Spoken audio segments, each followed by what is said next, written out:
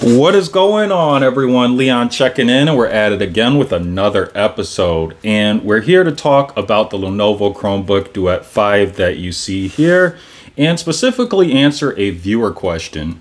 Now, I want to do more videos like this because a lot of the viewers like yourself have really good questions that if I answer them, they could be very informative to other viewers. So again, here we are with the Lenovo Chromebook Duet 5. This is a 2-in-1, which means that it's a tablet when you're not using the keyboard, but when you use the keyboard, it's kind of like a laptop hybrid. I don't want to say it's completely like a laptop because there are some cons here.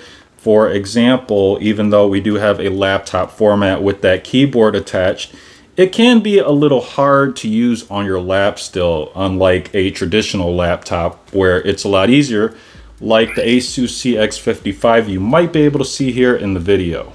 But moving on, we have the question from T Mitchell 4426, and they ask, should the keyboard disable when you fold it behind the screen, or will you need to detach it in order for the keyboard not to be engaged? Also, cute dog. And I think this is a really good question because if you don't have this device, it's not quite obvious. Of course, if you don't have it, you might think that obviously you can fold the keyboard behind the display of the Lenovo Chromebook Duet 5. But let's go ahead and test it out. But before we do so, I do want to thank you, T Mitchell 4426, for complimenting the doggo. And it's funny that you say that because I actually call Neo the doggo too. So just a really interesting relation there to what you said. So here we are with a closer look at the Lenovo Chromebook Duet 5. And again, basically the question that T Mitchell 4426 was asking was, should the keyboard disable when you flip it behind the display of the Lenovo Chromebook Duet 5, or do you have to remove the keyboard for this to happen? Again, for that keyboard to be disabled from the tablet portion.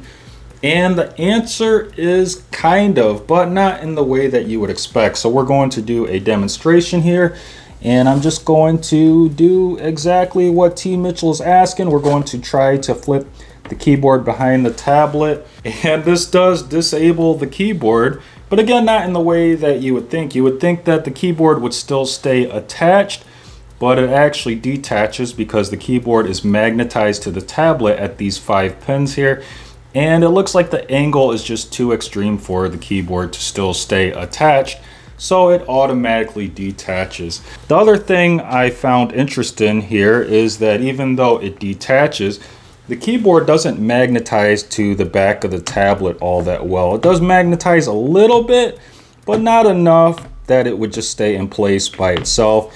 And you would actually have to hold it like this, which doesn't give me much confidence. So in that situation, we would just remove the keyboard out of the way. But there is something cool I wanted to mention about this tablet. If we flip over here, we're going to have this removable back, and that just magnetizes in place. And it also has a built-in kickstand, which is really nice when you're using this tablet in, of course, tablet mode. You can see that we get a nice angle there to interact with things. Let me see if I could get a better view. You can also increase this angle, make it a little more steep.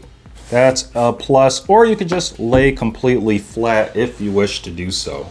So just to provide a bit more clarity, this keyboard automatically disconnects from the Lenovo Chromebook Duet 5 whenever we don't have a physical connection between both devices, because that physical connection is absolutely needed for communication.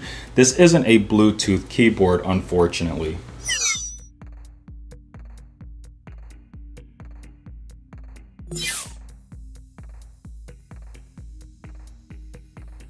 Yeah.